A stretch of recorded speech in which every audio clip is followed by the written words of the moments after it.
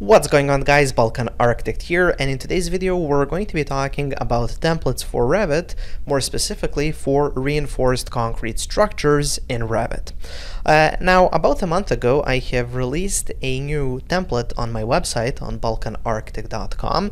It's a template for exactly this, reinforced concrete structures. Now this is a template that has been created by a civil engineer who has developed this template for his own uses, and then we decided to team up and bring it kind of for you guys to make it available for everybody. Now, I wanted to create this video to kind of promote that template, but also I didn't want it to just be like a promotional video, so I decided why not make it a video where I'm just going to be showing you what would you want to include in a structural template. What are some of the possibilities? What are things that you should be thinking about if you decide that you perhaps want to create a template of your own for structural reinforced concrete or for something else perhaps. So that's going to be the topic of today's video. Now before we jump into that video, obviously if you want to check this template out, I'm going to be leaving a link to it in the description of this video and then also above in the cards. Also on my website you can find kind of related to this, you have a rebar shape family pack. It's also included in the families on the website. Now if you get a template, the rebar shapes will be included there, but if you just want the rebar shape families, that's available as well. And then of course if you want to learn about reinforced concrete structures in Revit and how to model actual structures, well, I have an entire course on that topic, so you can check that out as well. Okay, now without any further ado, let's jump straight into Revit. And this is kind of the starting view for this. This is actually, as part of the template, there is this project which is kind of designed to showcase the template and the possibilities.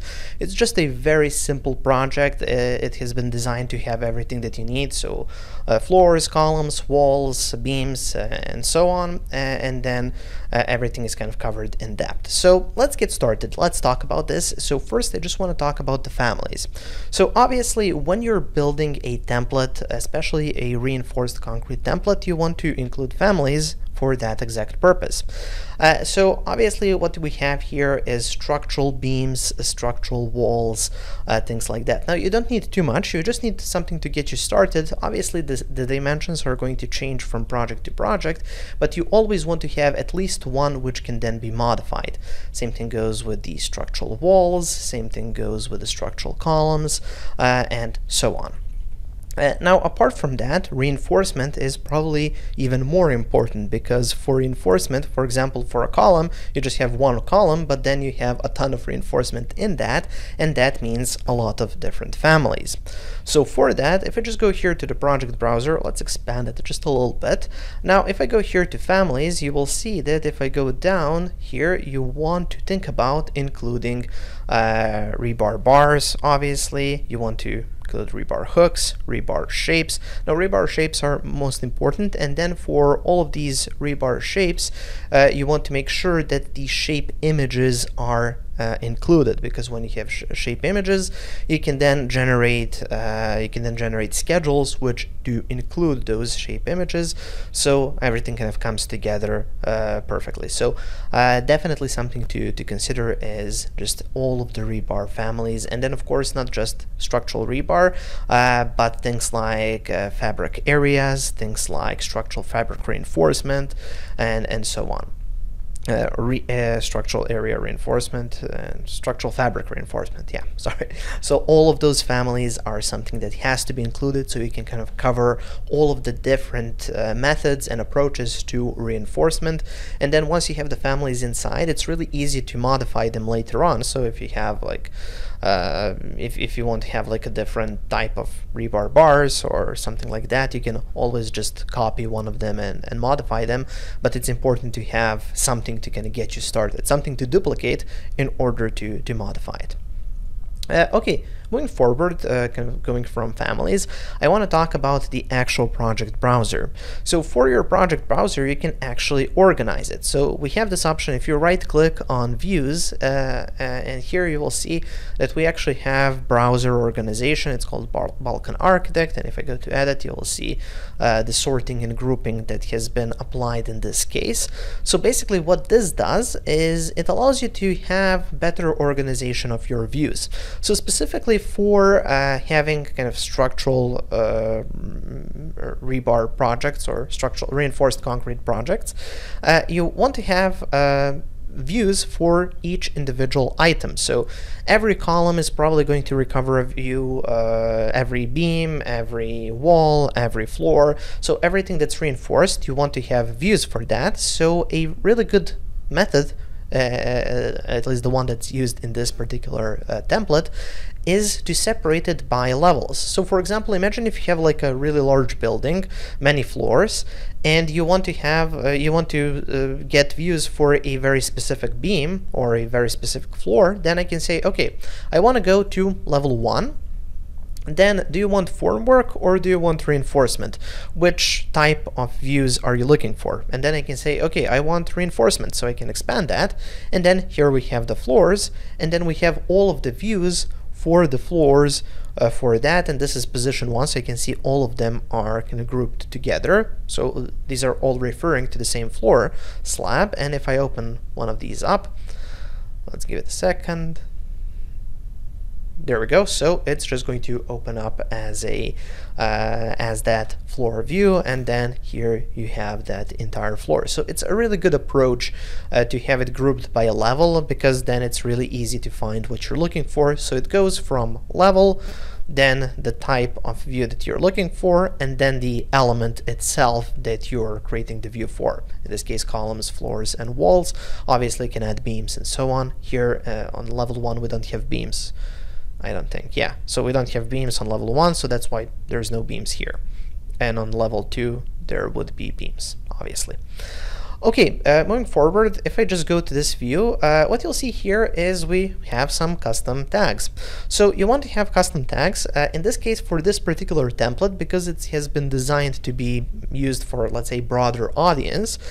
You will see that you have many different versions. So you can have kind of reporting the bar diameter or number of bars plus the bar diameter, or the bar diameter plus distance, number of bars plus bar diameter plus distance, and then mark, bar diameter, and comment. So for this particular case, we have created pretty much everything. If you're creating just a template for yourself, then obviously we just create the tags that would report only what you need for your set of kind of rules and regulations. So in this case, we have used the number of bars plus bar diameter plus distance. So we have 3 bars that are 10 millimeters in diameter, and they are at a distance of 15 centimeters. So that's what has been used here for terminology. And then you can see for the rest of these, same thing goes everywhere. So we have used this type of a rebar tag. Okay, now moving forward, let's talk about schedules. So schedules are really important, but what you can do for schedules is you can have schedules as part of your template. Now the downside of that is usually, as you probably know, when you're building a building inside of Revit, schedules immediately start filling up according to the elements that you have placed. Now, what you can do, and what has been done for this particular template, is if I scroll down to schedules, you will see that, again, schedules have their own kind of browser organization. And as part of that organization, the first set is Balkan Architect template schedules. So these are basically template schedules which you can use in order to kind of get you started. Now let me demonstrate how these work, because they're really interesting.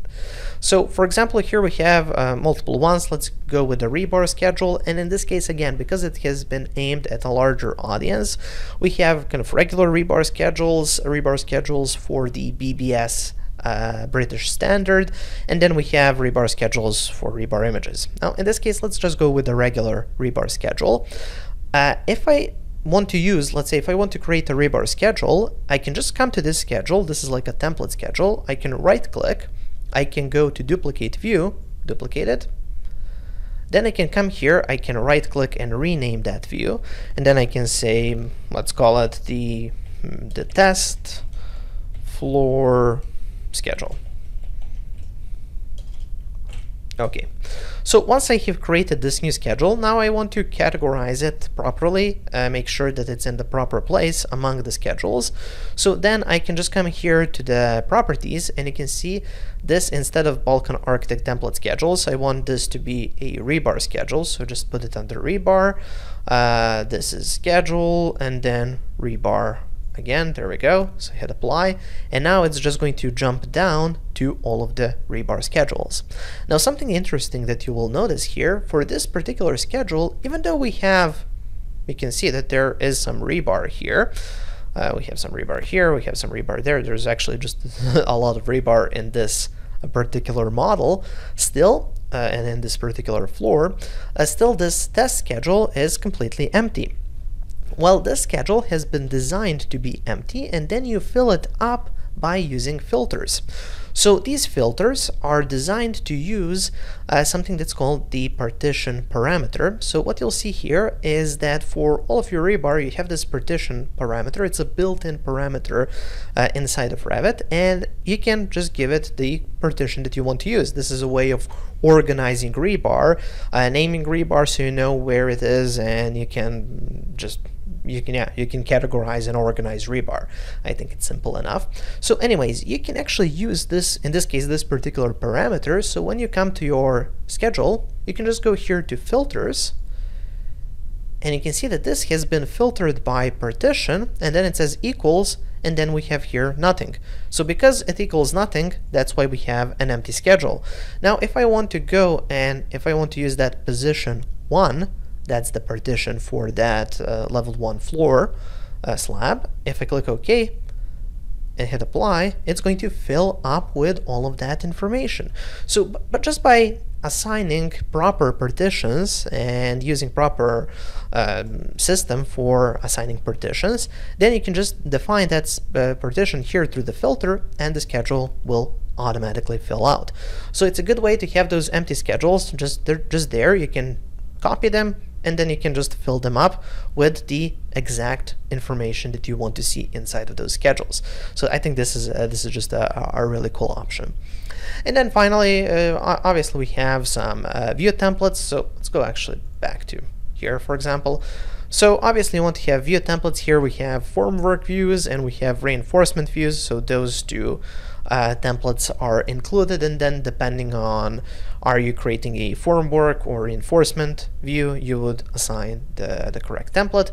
And then also here we have some filters just to get us started. So as you can see here, we have filters for reinforcement sections, formwork sections, and then here we just have some additional filters for this particular project. So those are some of the things that you should kind of think about, and things that you should consider when it comes to designing your own template, if you want to design that template. And then of course, if you want to get this template, as I said, you can get it on my website, so balkanarchitect.com. Apart with the template, you get this kind of project. You get templates obviously for Revit 2020 all the way up to the latest version, Revit 2023. Now it is only available in metric for now. If there is enough interest, we might create it in the Imperial version as well. And yeah, so make sure to check it out if you're interested in something like this. Thank you for watching, guys. Make sure to check out my website, balkanarchitect.com, for more Revit courses. There I have over 120 hours of content, and I'm adding more each week. Make sure to subscribe for more videos, and also I've added a video over there that might interest you as well.